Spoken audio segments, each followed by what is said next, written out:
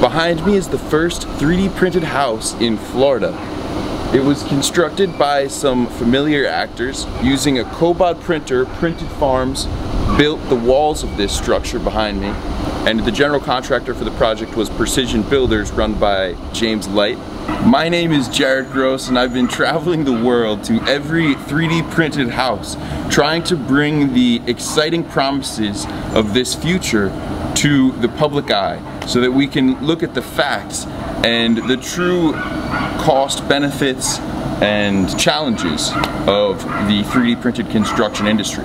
Right now, only the 3D printed portion of the project is completed, with a little bit of electrical work that you can see coming out of the top. We'll look at that in a minute. It's a pretty interesting project. The layers are somewhat inconsistent, and there are some things that we'll touch on as we walk around the house. There are chalk marks on the wall from a girls group that got to tour this house and see a glimpse into the future. And there's a lot of unique features that we haven't seen yet on other projects, including some walls that were printed and then moved to their final resting location, as opposed to the entire house being printed with the overhead gantry setup. These two walls here were printed and then moved into their final resting place. When they moved these two units, originally they had something in the window there to keep the top from collapsing. They were then able to remove that window lintel and be left with just the printed concrete and some mesh at the top there. They put these pipes in, most likely to be able to maneuver these walls. You don't see these in any of the other walls, and so it's safe to assume that was the purpose. Now, as we enter the building, you can see how they do the overhangs. They print all the walls, and then when they get up here, they build this structure out of just regular 2x4s and a 2x12 up there, so that they can print on top of it, and it will support the wet concrete as it hardens. Once the concrete cures, you can remove the wooden portions and just have the concrete spanning overhead. Now we're in the front entrance of the building. This is mostly a big open section, and behind you is where most of the rooms are. It appears there's at least 3 bedrooms, maybe an extra lounge room or office space as well. The concrete is kind of inconsistent. I mean, they're not perfectly smooth layers, but they really never are perfectly smooth, especially for a project of this size. You can definitely see some of the more noticeable flaws, like the section here has been pushed down by something. This may be because there was a poor layer connection between 2 layers, so by pushing it down, they're able to squeeze the layers together and make sure there's a solid connection between them. There really isn't so much cracking in these walls, which is really nice. I'm sure that humidity in Florida, it's extremely humid right now, that really helps with the curing process of the concrete. The higher the humidity, the healthier the curing process is, because the additional moisture. Another factor helping them avoid cracks is this expansion joint here. There's also a reinforced concrete column behind each expansion joint with rebar and poured concrete, just a standard RC column that will be the structural support for the roof. Most of the engineering calculations are done based off of these reinforced columns. It seems like this house will have pretty high ceilings, maybe 9 feet tall. If you look closely up here, you can see the electrical. They also use this PVC pipe to create a gap through the wall. That way they can put in either wiring, HVAC, plumbing, something along those lines, and have a gap through the wall that doesn't need to be cut out of the hard concrete. By making manipulations to the printed concrete while it's wet, it's much easier rather than having to bring in a saw. You can just use a spatula or your bare hands. Here's a closer look at what those expansion joints look like. They fold into themselves to allow a gap for room that the concrete can expand in case it becomes warmer or shrink if it's cooler. The outlets are here cut out from the concrete. I'm not sure if they plan on plastering over this or not. I plan on doing a podcast episode with the general contractor behind this building so we can get all these details from them, and then of course do an updated video when they do all the finishing and have it look like a home ready for move-in. They haven't yet insulated this house, but I was told they plan on using foamcrete instead of typical spray foam insulation. There's the concrete base used to support one of the Z-axes of the cobod Bode 2 printer used to construct this building. Now we're in the master bedroom, featuring its own large closet and also a door to the outside. Maybe they'll put some kind of porch out there. Here are the final two rooms. This one is a typical bedroom with a closet. This one is more of an office space, no closet, but it could be used as a bedroom in a pinch. It features the two walls that were printed not in place and then brought to their final resting place. A unique feature of this project. If you look really closely, you can begin to notice some of the aesthetic flaws in the building. Up here, there's been some dripping where wet concrete for some reason was dripping from a top section down to lower sections. This could be because the material was too liquid. It's pretty tricky with wet concrete to get it off, especially when you're printing wet concrete on top of wet concrete. While it's wet, if you were to try to push this stuff off, it would leave a noticeable mark on the wall. Some other visual defects. Here you see it was flattened, smoothed out for some reason. Same thing here, a little bit here as well. This can be because of, like I mentioned earlier, poor layer adhesion.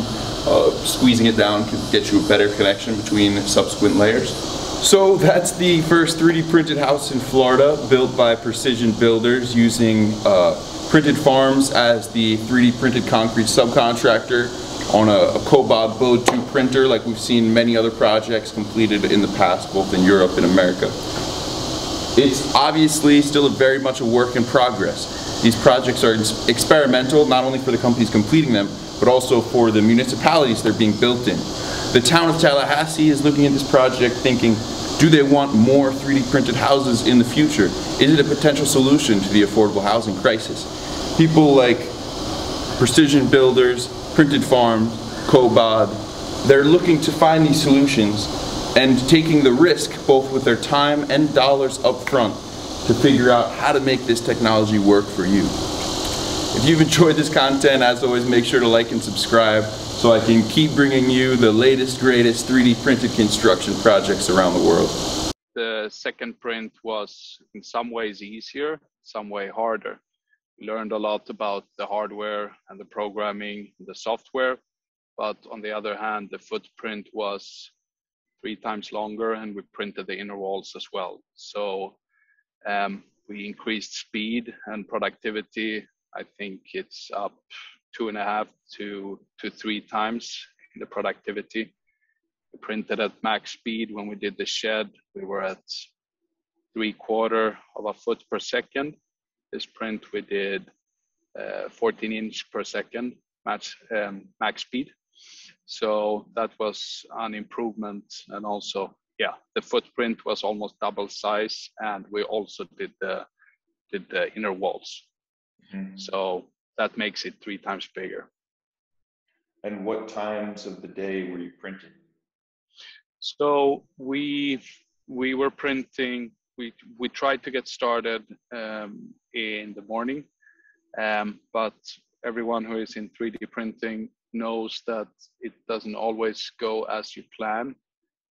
Some days we were up printing at 9, some we were up 10, and so on. We felt that we started off with a really good pace. We did the first 3 days.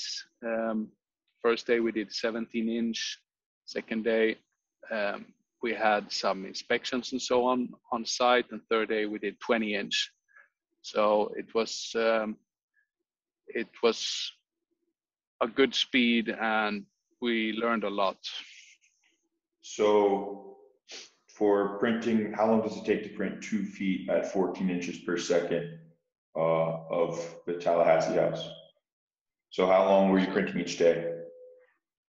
So we tried to be around layer time around 14 minutes, 14 to 15 minutes. So it took different times. We had some issues with the host management system because of a neighbor, but so we have to change the position of the hose quite a few times, and it was time consuming. Would 3 to 6 hours be a good estimate? Yes, that would be a good estimate. 3 to 6 hours every day. So if you're starting around 9 o'clock and finishing at 12 p.m. to maybe 3 p.m.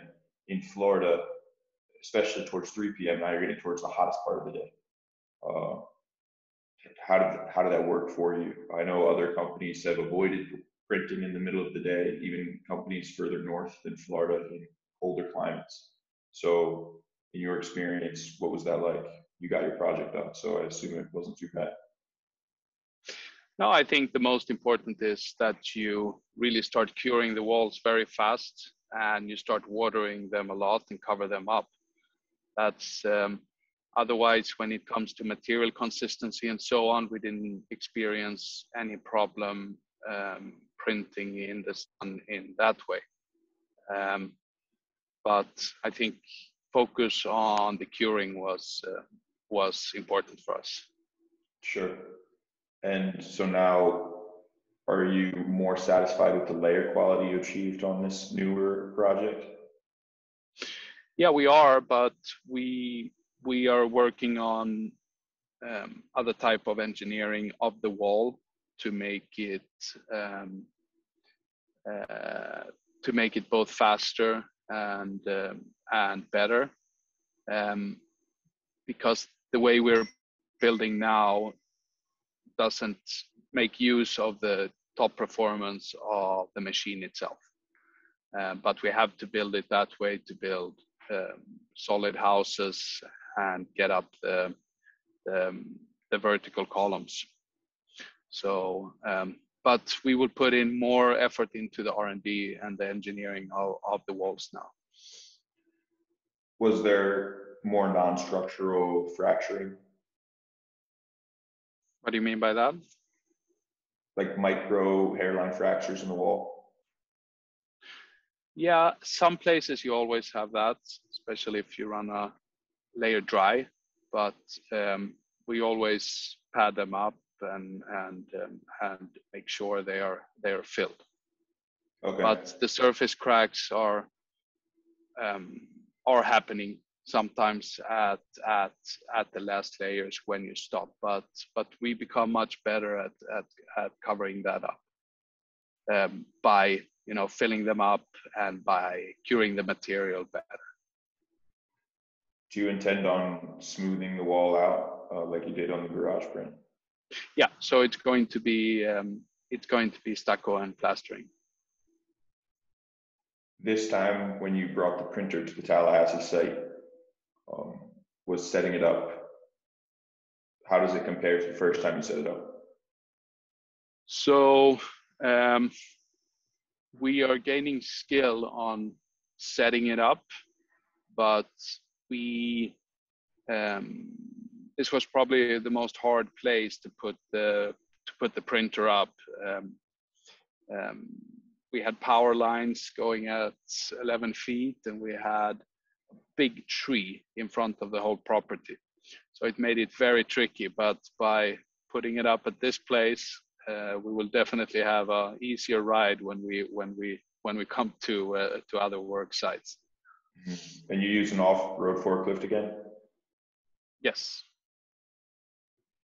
It takes everything between 4 and 8 hours to assemble the machine. Sure.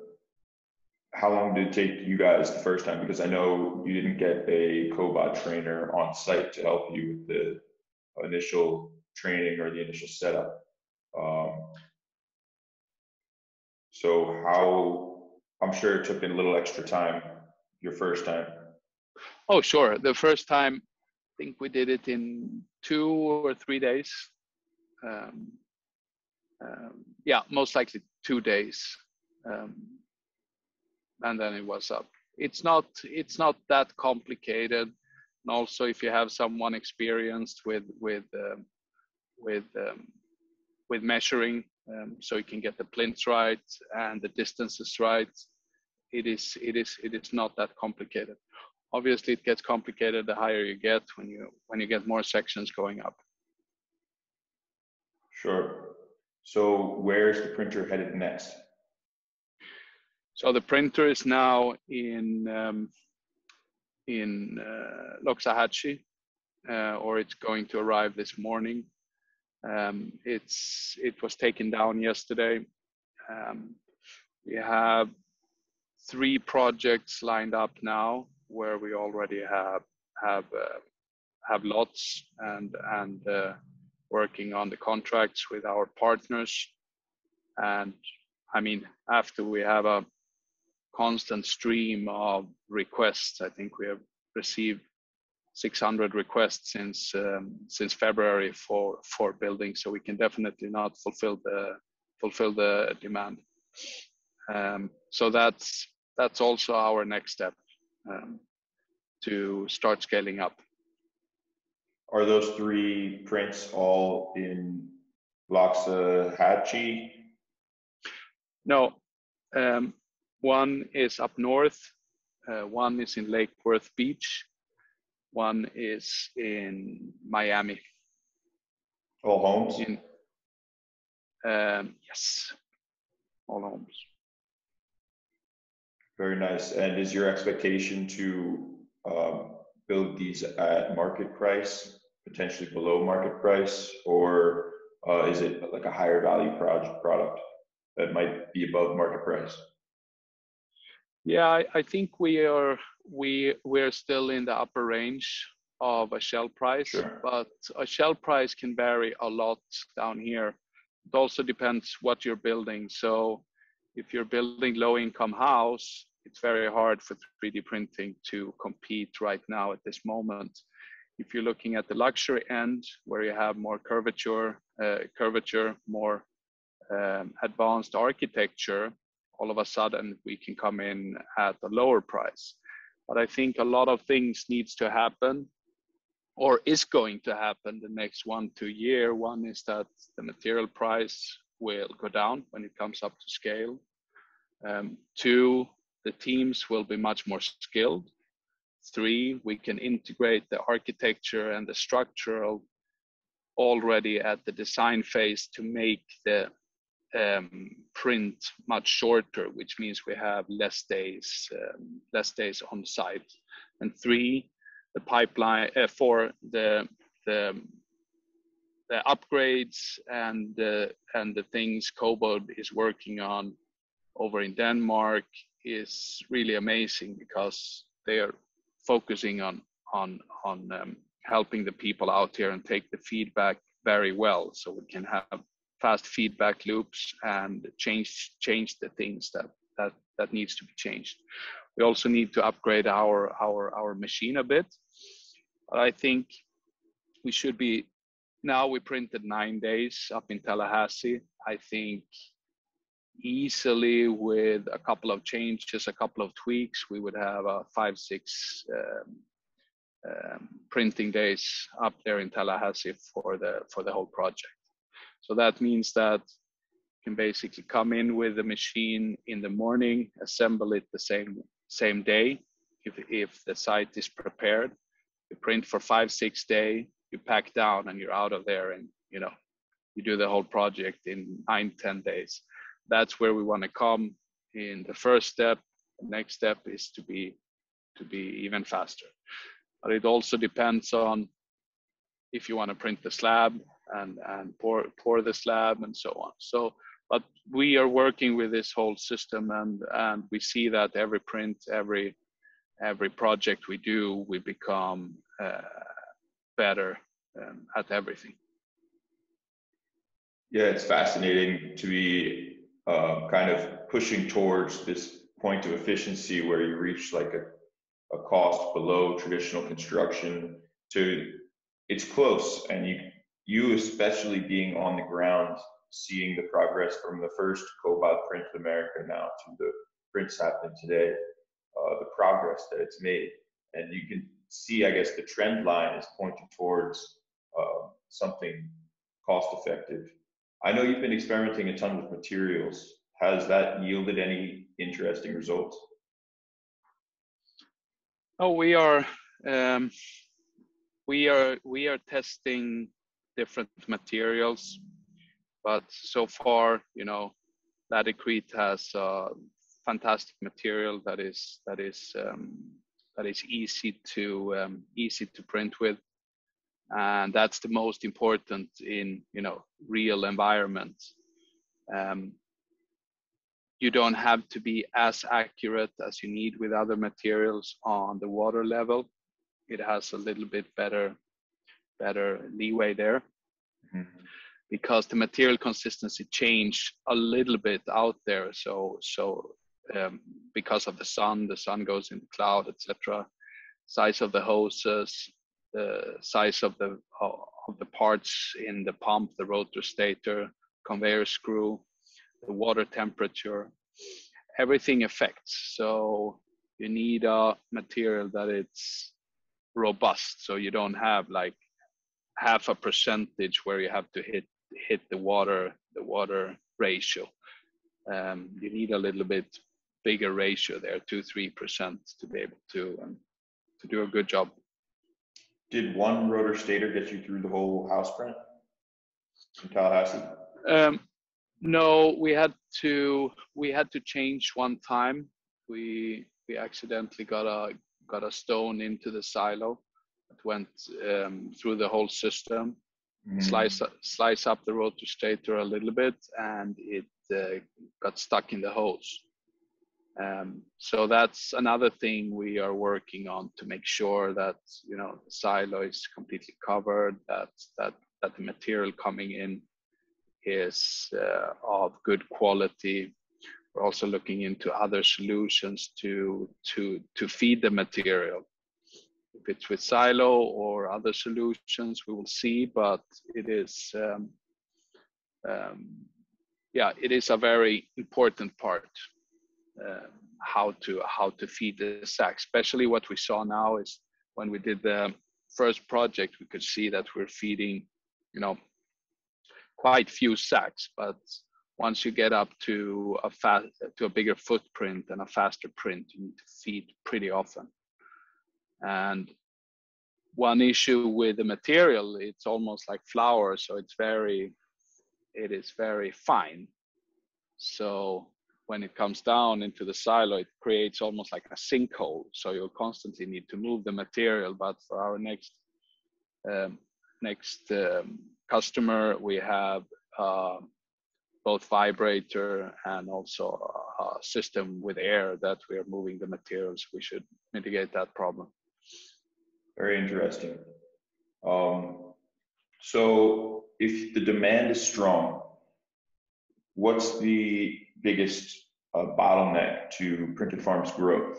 Or to ask a different way, what would be the best catalyst to expand Printed Farms into a bigger company fast?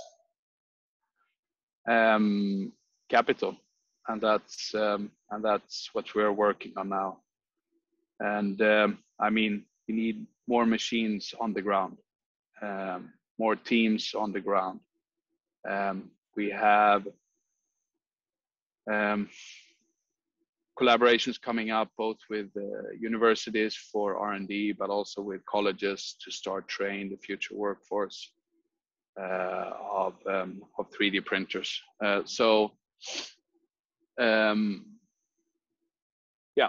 Capital to be able to put into R&D, get more machines, get more people involved. When you get more machines, do you think you'll continue to procure cobod units, or will you diversify your equipment?